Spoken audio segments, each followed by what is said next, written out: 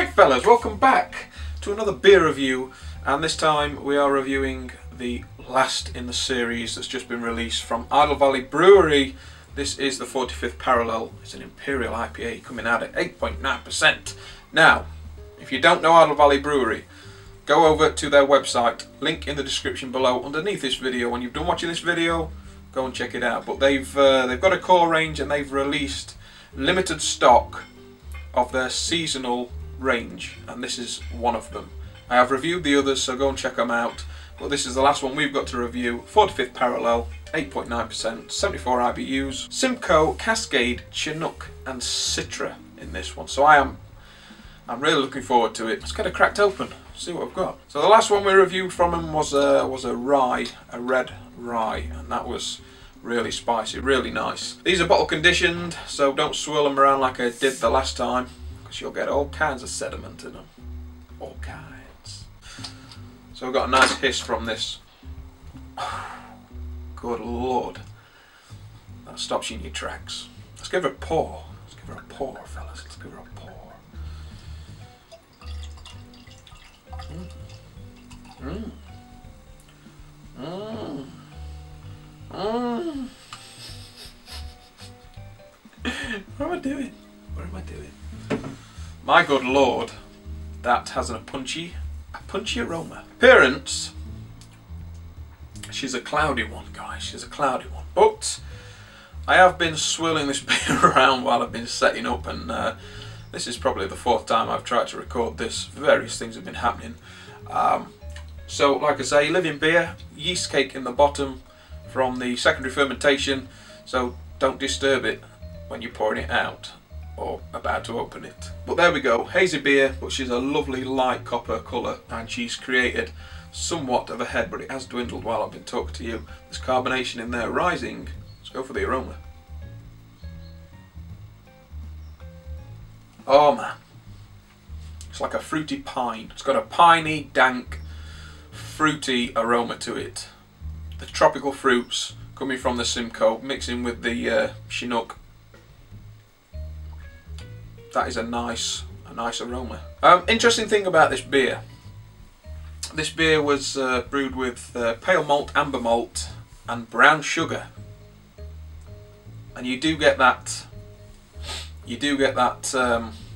That brown sugar smell that you would associate with a barley wine.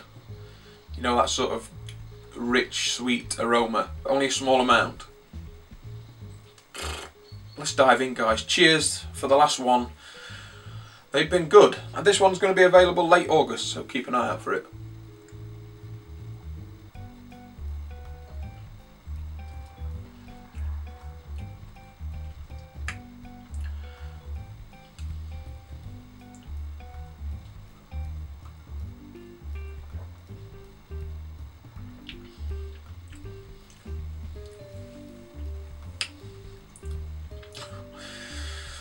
Well, as you can see, fellas, I am quite a bit down the pint. I couldn't sort of put into words straight away what I thought about this Imperial IPA. There was so much happening that it sort of boggled my brain a bit. I couldn't get the first thing out I wanted to talk about. I had to spend a bit of time with it.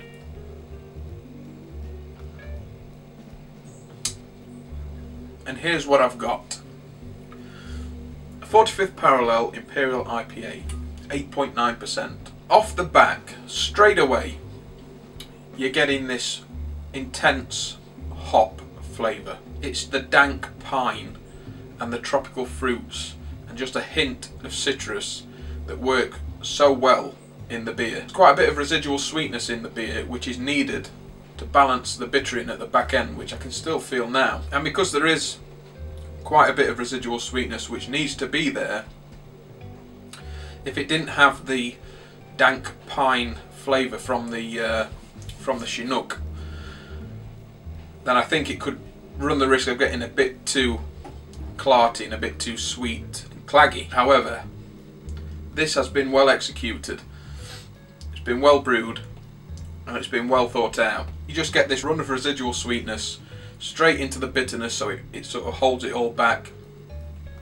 and then the hops playing through while it takes you on that journey is citrus, your mangoes, your passion fruits, but this dank pine that sort of holds it all back, keeps it all sort of well balanced, well maintained through the beer, so as not to let it get too sweet. I like it. Carbonation is good. I do like the way IdleValleyBrewery carbonate the beers, and what I mean by that is I like the amount of carbonation that they put into the beers. Mouthfeel is a good high-end mouthfeel that you'd expect with an imperial IPA. 8.9%, and you know it's 8.9%. There's no mistaking it. There's no picking this up and mistaking it for just a normal IPA. It's definitely warming. It definitely works well with the mouthfeel and the residual sweetness and then tropical fruits coming off the hops.